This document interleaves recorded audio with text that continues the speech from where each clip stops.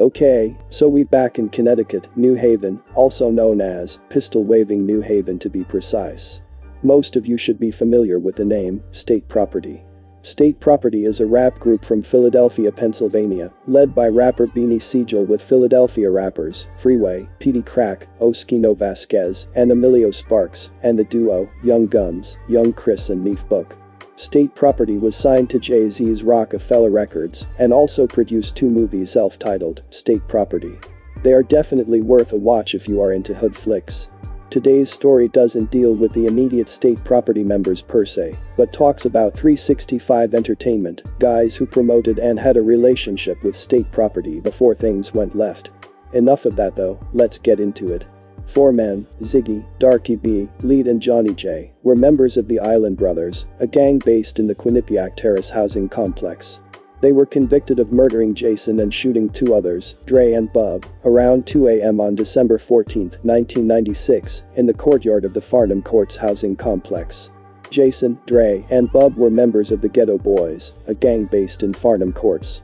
Weeks later, police obtained warrants to arrest the 4 friends for the murder, largely on the testimony of 2 of the other shooting victims. The 4 were given sentences ranging from 75 to 100 years. They ranged in age from 18 to 21 at the time of the murder. Bub and Drey, who's Jason's cousin, survived and went on to serve as the 2 key witnesses for the state. As for Darkie B, he formerly made music under that name, Darkie B. In 1999, he released a cassette with 2 singles, Sad Thug's Song, and one called Connecticut. After this, he would be locked up for the murder and start his life sentence. After serving 13.5 years and 17 years in prison between the 4 men, things changed. On July 25, 2013, Ziggy, Darkie B, Leat, and Johnny J walked out of State Superior Court on New Haven's Church Street into the arms of their family and into freedom. The Connecticut Supreme Court ordered them to be freed because the state had messed up at their trial. The state's key witness had testified that he hadn't struck a deal to have any charges reduced in any separate criminal cases against him. It turned out he had. And the state hadn't corrected the record. Also, no weapons were recovered for the murder. The only physical evidence that allegedly placed the defendants at the scene was a yellow jacket.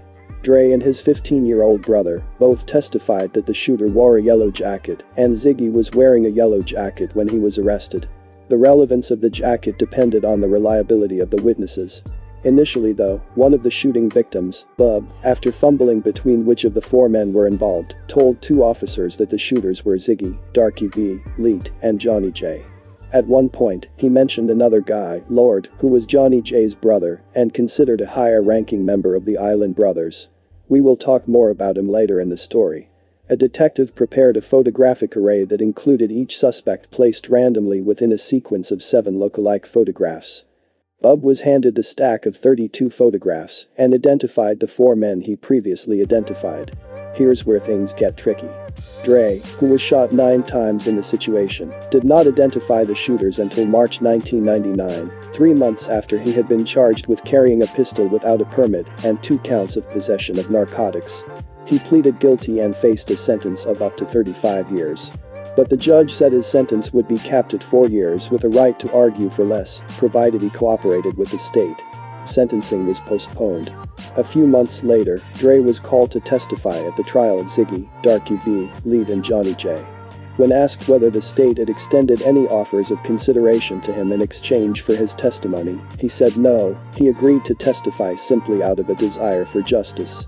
When asked if he expected to receive the full sentence, he said, "You do the crime, you got to do the time, if they give me the full sentence, they give me the full sentence." The prosecutor, former senior assistant state's attorney, did not disclose to the defense or court that Drey had entered a guilty plea. Nor did he disclose that the trial court had indicated it would impose a sentence cap of 4 years, provided Drey cooperated. The U.S. Supreme Court ruled that the suppression by the prosecution of evidence favorable to a defendant violates due process, and the conviction must be set aside if there is any reasonable likelihood the judgment of the jury was affected. It was decided that the men would not be retried, and Drey had in fact been killed in 2008. When Drey showed up to a Fairhaven apartment complex to put his grandmother to bed, he was gunned down in the parking lot. He would visit his grandmother, who was in her mid-80s and in frail condition, every night around 8 p.m. That night, gunshots were reported in the area at about 9 p.m., according to police. Police responded, but found no crime scene at the time. They got a second call to the area at 2:23 a.m., reporting a dead body. Drey had laid bleeding on a sidewalk for hours until police found his body. He was pronounced dead at the scene. That's what ended up happening with Drey. As for the 4 men charged in connection to the Jason Smith murder, they would file suit for wrongful prosecution. In a settlement with the state, they each received $4.2 million and a second chance at rebuilding their lives. $2.4 million for loss of liberty, $1.1 million for loss of earnings and future earnings capacity, $200,000 for loss of reputation, $100,000 for physical and mental injuries, and $200,000 for legal fees and expenses, according to a report in the Connecticut Mirror. Before we proceed, let's do a little background and get into the testimonies which landed the 4 men in prison. During the mid-90s, during the relevant time period, relations between the Island Brothers and the Ghetto Boys were extremely hostile, and the gangs were shooting at each other on a regular basis. Tyrese, Wigan, Dave, Cloud and Brucey B were members of the Island Boys from Quinnipiac Terrace. On October 7, 1996, at approximately 11:15 p.m., the gang members went to Farnam Court, also located in New Haven, and referred to as the Ghetto. Cloud stayed in the car, while Tyrese, Wigan, Dave and Brucey B, with guns at their sides, went looking for the Ghetto Boys. The 4 men entered the housing project through a hole in a fence. As they approached, they noticed Duane, Chase, B.O. and Bino, who were standing and talking near a green electrical box. When the Ghetto Boys and the others noticed the gang members approaching, Duane exclaimed, "Shoot the mother effers," and a gunfight ensued. When the first shots were fired, Island Boys, Wigan and Brucey B, ran for cover behind a dumpster, and Tyrese ran diagonally across a parking lot located in the complex. Both sides exchanged a barrage of gunfire.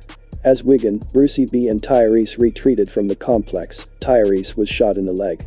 He continued to hobble quickly away from the complex until another bullet struck him and he collapsed. Wigan and Brucey B went back into the complex and found Tyrese sitting up against a wall. The two picked up Tyrese and carried him to the car. Cloud, David D, Brucey B and Wigan took Tyrese to Yale New Haven Hospital, where he died from his injuries.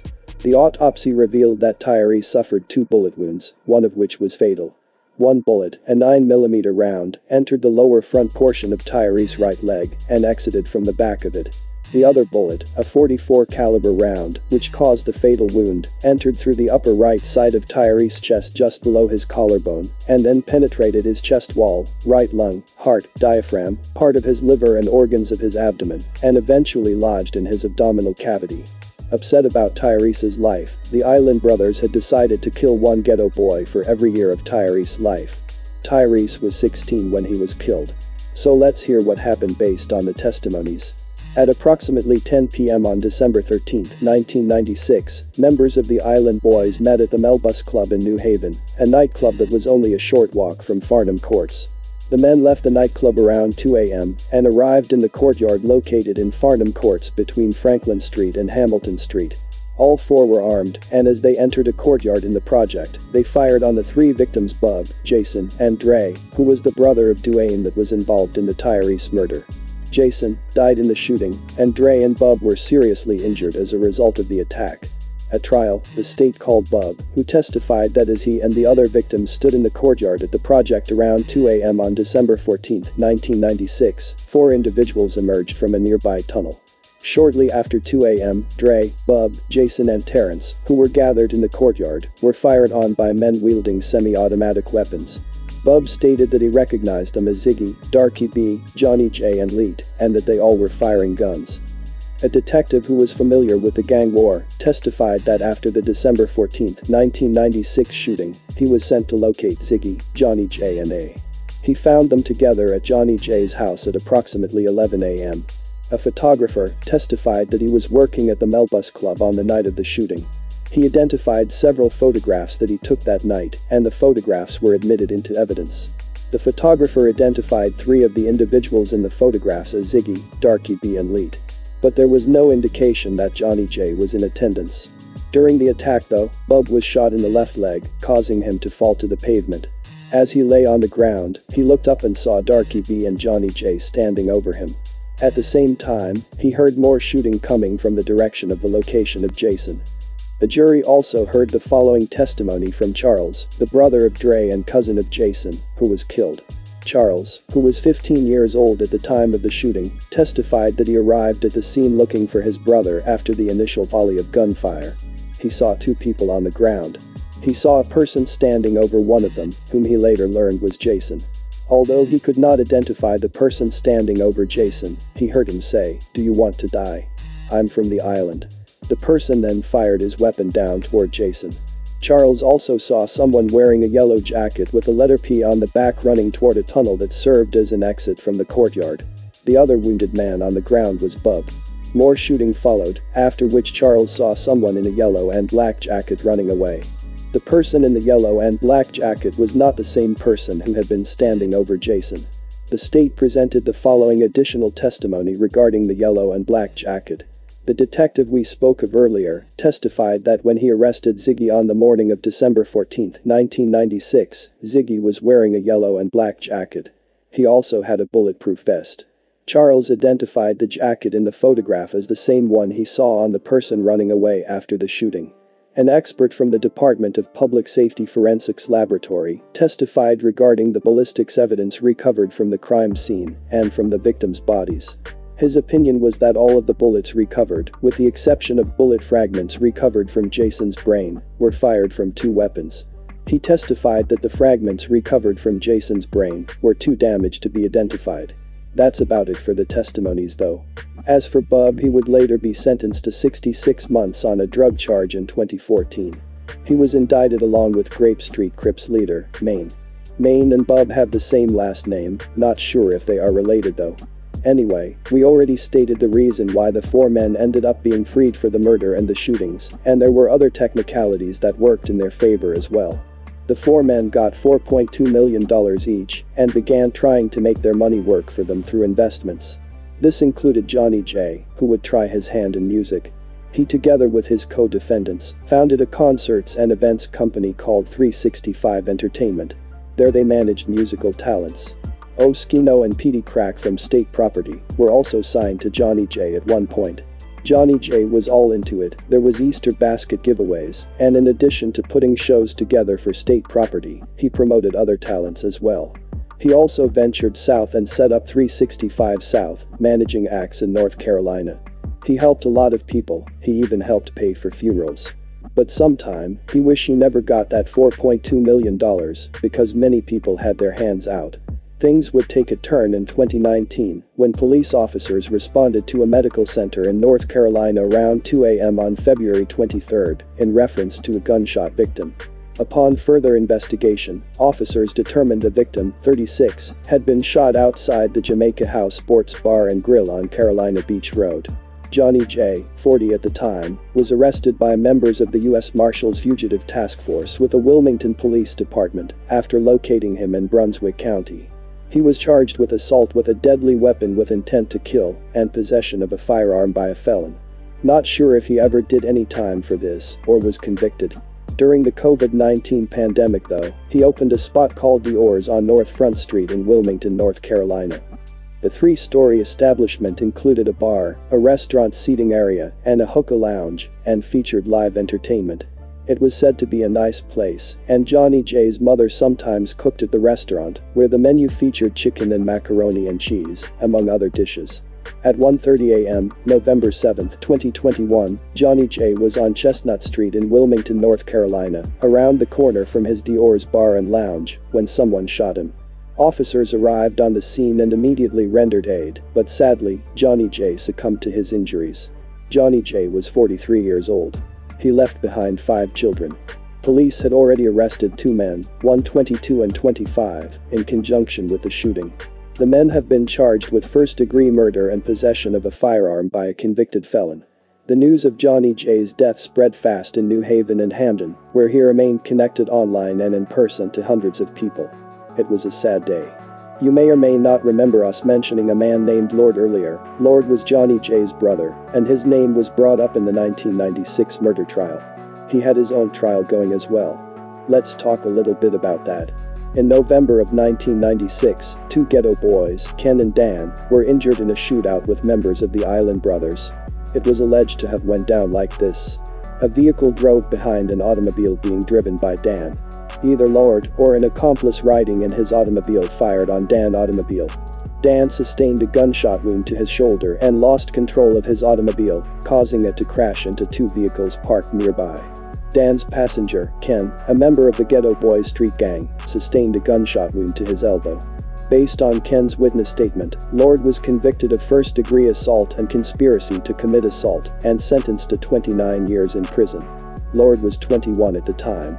In a signed 2018 affidavit, which was publicly released, Ken admitted to framing Lord in exchange for avoiding a mandatory prison sentence for felony gun possession. I gave police a false statement implicating Lord in the shooting because the detective who I gave the statement to promised to help keep me out of jail for the illegal gun I was carrying, Ken wrote. Following Ken's now declared false statement, the state charged Lord with a weapons violation. Months after that, on May 28, 1997, a judge granted Ken advanced rehabilitation on charges related to the same shootout. That decision kept Ken out of prison and erased his felony gun charge from his public record. One of Lord's attorneys, a New Haven criminal defense lawyer, also said that 4 months after Lord was arrested, police caught another man in possession of the same gun the victims were shot with in the November 1996 shooting. The man lived on the corner of East and Humphrey Streets at the scene where Ken and Dan were shot. Yet, the police made no effort to investigate whether that individual was responsible for the shooting, instead proceeded with the prosecution of Lord. His case was investigated by the New Haven police detective who was the witness to the allegedly false original witness statement. The same state's attorney offered a witness a reduced jail sentence for a separate criminal case, in return for his testimony as part of a 1994 murder trial. After asking for sentence reduction and all the other technicalities involved, in the early 2020s Lord would be released after serving 20+ years for the wrongful conviction. He'd go on to advocate for people who are falsely imprisoned, sometime accompanied by Darkie B, who also supports the agenda. We should also mention that when Darkie B released that cassette back in '99, it was under Rise and Shine Records. Lord had a lot to do with that. It was a lifestyle. If you know, you know. But this about wraps it up for this one. Before we go, we will say, in 2019, there was a large indictment in New Haven. The arrests were a result of an investigation headed by the FBI's New Haven Safe Streets Gang Task Force and New Haven Police Department, targeting drug trafficking and related acts of violence by members, former members and associates of the Island Brothers street gang. The investigation included court-authorized wiretaps and controlled purchases of narcotics, and revealed that the drug trafficking organization had established a base of operation in Fitchburg, Massachusetts. The investigation subsequently identified a second drug trafficking network that involved the large-scale distribution of heroin. There was alleged to be a murder or murders involved as well. But we will discuss that later down the line.